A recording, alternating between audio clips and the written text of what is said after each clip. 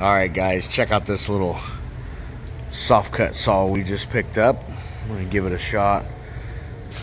It's a Gorilla, I think they called it. So just a couple little features, my first impressions. Number one, carrying handle. Number two, the mounting system for this saw seems way more robust than the system that the Husqvarna uses. I like it. Now obviously I'll let you know once we use it a little bit, but so far it looks way better. The plunge mechanism is right here, so it just comes down and locks right in place, and then you just boom and drop it, and it drops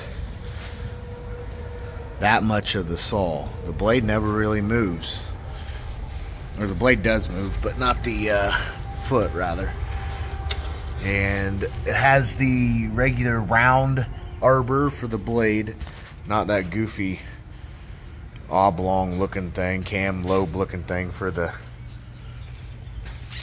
like on the Husqvarnas. And this, you can adjust the depth. This saw takes up to an 8-inch blade, and the way that you adjust this depth is, I mean, it's all simple, basic, and stuff that doesn't go wrong. Brandon, will you lift up on that right there? Yep.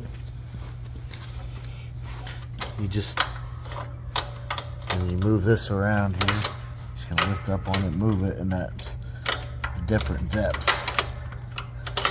Go ahead. So, first impression, I really like this thing, and I'll let you know after we use it a couple of times. Alright, let's go put it into action. Alright, so we're out here. We're about to use this bad boy. Cut a slab we did up there. Got this guard off. I like that the guard here, when it's on,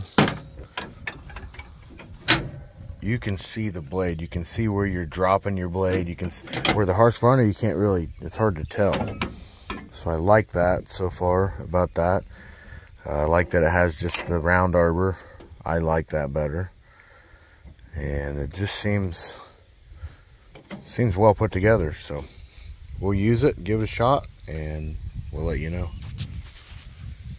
Alright, so we got this bad boy fired up. We're going to give her a shot here, and we're going to take you along for the ride. Got her all lined up.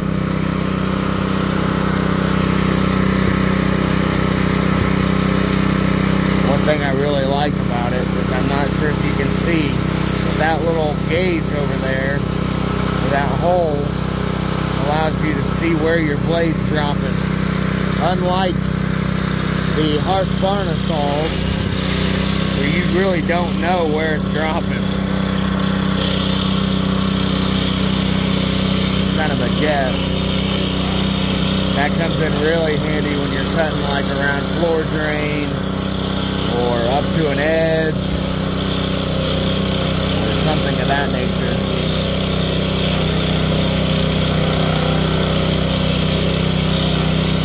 This does have the Honda 200 motor on it. It's a pretty good motor. Seems to have enough power, cuts real smooth. We got a good wind blowing here, so I'm not getting much of this dust. Although you can see that it is shucking it out pretty good out that hole. So if you wanted to hook a backup to this, you'd be money.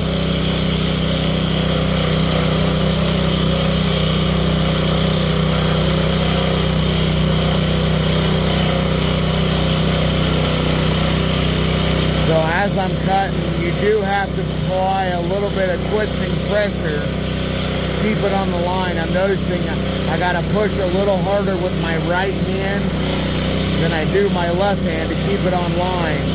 But it's not nearly as bad as some of the saws I've used. And that could actually be a blade thing also. So. And then I may be pushing the blade a little too fast. But either way, the saw seems to be performing nicely.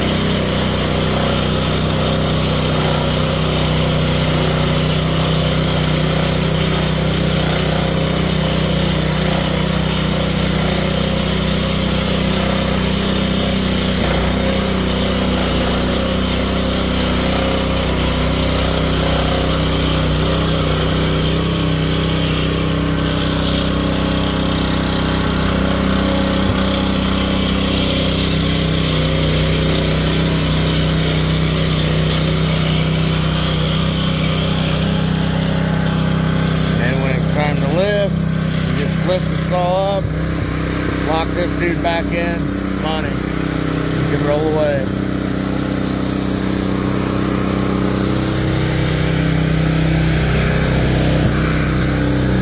Pretty straight. I like it.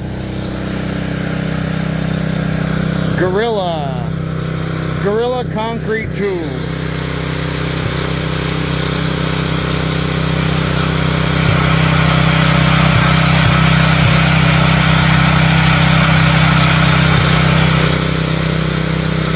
So far, so good.